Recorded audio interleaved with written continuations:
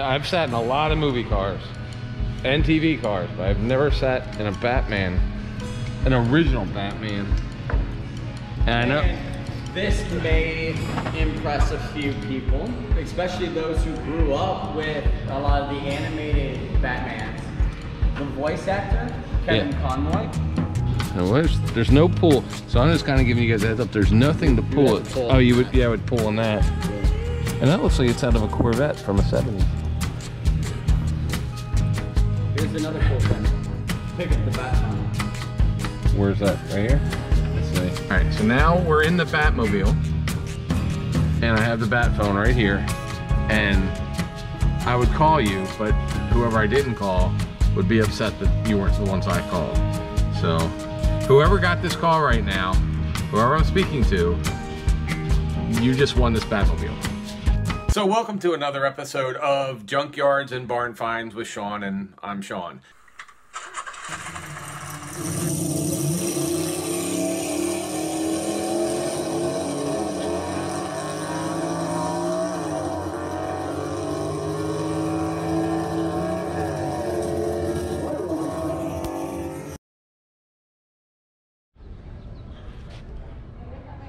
Hey guys, thanks for watching part one.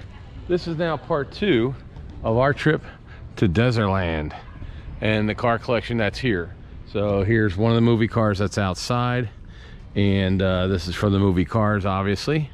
But we're gonna see a whole bunch more of movie cars and other car collections while we're here. So if you haven't checked out the other parts or some of the other Dezerland videos we put up, check it out, because this is a huge collection. This guy bought a mall just to keep his car collection, a mall. And it's filled. So come along with us. If you haven't seen part one, go watch part one. If you haven't seen some of the collections like the James Bond collection or anything, go check those out and come in and watch this one. Thanks, see you shortly. Hard. Well, second best to me because I like James Bond better, but very cool though. All right.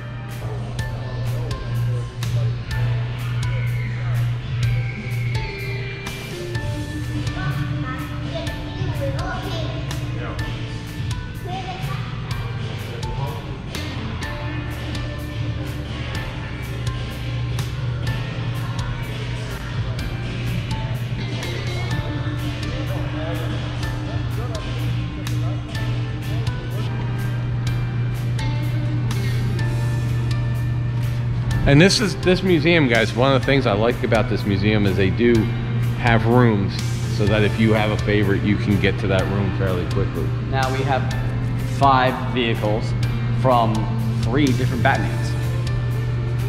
So inside the cave is the one from the '66 Adam West TV show. Okay.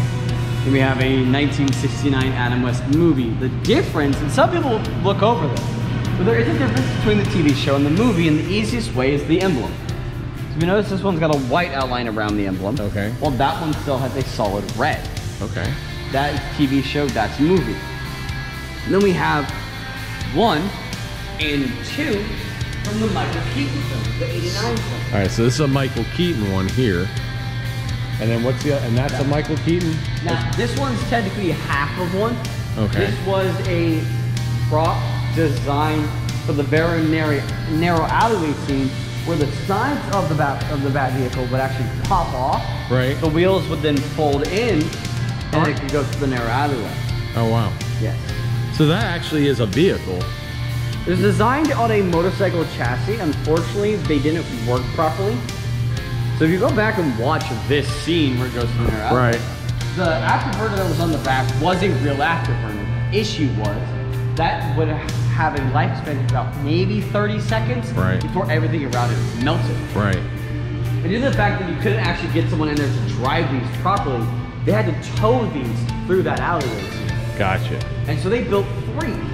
And they only had 3 chances to do that scene flawlessly. However, the first one they pulled through was such a success they didn't even need the other 2. Oh, nice. Yep. And the last vehicle we have based on a Batman is actually the real 3rd Batman, who's Val Kilmer. And this is the Val Kilmer Batman Forever. He was then replaced by George Clooney in 2000. Then it became Christian Bale, then Ben Affleck, currently Robert Pattinson. With the Flash film that's about to come out, we're going to go back to Michael Keaton. And there's rumors speculating we may go back to George Clooney after that to kind of give him a redemption film. And I really hope they do, because he deserves it. Wow. Very cool. And now for the last vehicle you can consider. This is everyone's dream. Who does not want to be Batman? All right, guys. Now this is cool. So I have look at this. Look at how thick the door. Now is this a George Barris built one? It is a contracted by Warner Brothers. All right. So let me just tell you, the gas miles to get here, my lunch to pay for this, driving 2.5 hours to get to this museum this morning, trying to get here for the last 3 months for you guys since I heard about this museum, and the entry fee and everything is worth doing this, because I've never ever sat, and I've sat in a lot of movie cars and TV cars, but I've never sat in a Batman, an original Batman. And I know this may impress a few people, especially those who grew up with a lot of the animated Batman. The voice actor, Kevin Conroy. No, there's no pull, so I'm just kind of giving you guys a heads up. There's nothing to pull it. Oh, you would, yeah, I would pull on that. Yeah. And that looks like it's out of a Corvette from the 70s. Here's another cool thing. Pick up the Batman. Where's that? Right here? Yeah. Let's see. There's nothing to talk to. It's solid. There's nothing to talk to, but you can mimic that you're talking to. Oh yeah. So this is pretty. All right. So now we're in the Batmobile, and I have the Bat phone right here, and I would call you, but whoever I didn't call would be upset that you weren't the ones I called.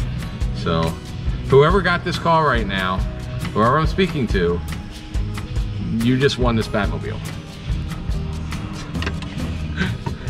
See, there's a giveaway. So if you were the person on the phone I just spoke to, you just won yourself a Batmobile. Should have been near your phone. Gotta pay attention, guys. Look at that though. And it's funny that it has the screens and stuff in it. Even though you don't really see a lot of this stuff ever on camera, it does have like the feel that they, oh, I don't want to touch, I don't want anything to hit something. But yeah, I guess they must be a little shorter than me though. Actually, maybe not, I don't know. Maybe, I don't know. It's just, but the cool thing is too, if you look through the glass of the Batmobile here, if we're looking through it, even though it's a concave, I guess what, Pyrex or something, but it doesn't have any warpage. You can see straight through, because normally something like this, it would be hard to see through. So somebody gave a lot of thought to this. All right, I'm gonna get out because I don't want to touch, scratch, or hurt anything.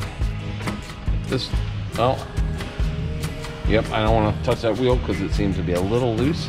Maybe it was made that way, or maybe that's the horn, I don't know. Now, what's the scotch for under an engine, for the engine, do you know? I don't know, because the way that the hoods were designed, they're electronically open. Okay. So, with this one, I can't even see underneath it. Well, guys, you want to be the best. Well, I don't know, how old do you have to be able to get to sit in that? So any age can sit in here. If they get the VIP package, so if you have a young son, not too young, but they can sit in here. The one rule is just don't mess with the shifter. Right. So if they want to get a picture, they can come. So this is, as long as they buy the VIP package. Right. That's what I'm saying with the VIP package, guys. If you have somebody who loves Batman and everything else, they can come, and this is kind of typical. Yep. So there's one more room. We're going to one more, and that's okay. Now I got to say this is my favorite room because I got to sit into this one.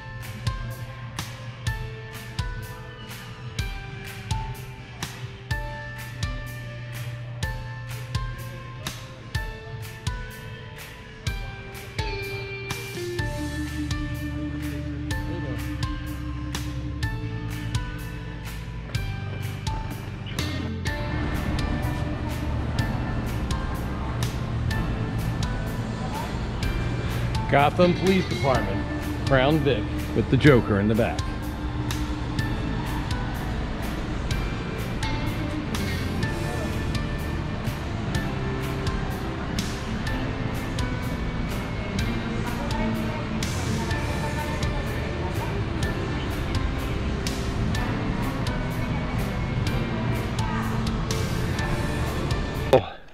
Should they subscribe to this channel even if they don't like cars today for this one? Probably just for this one.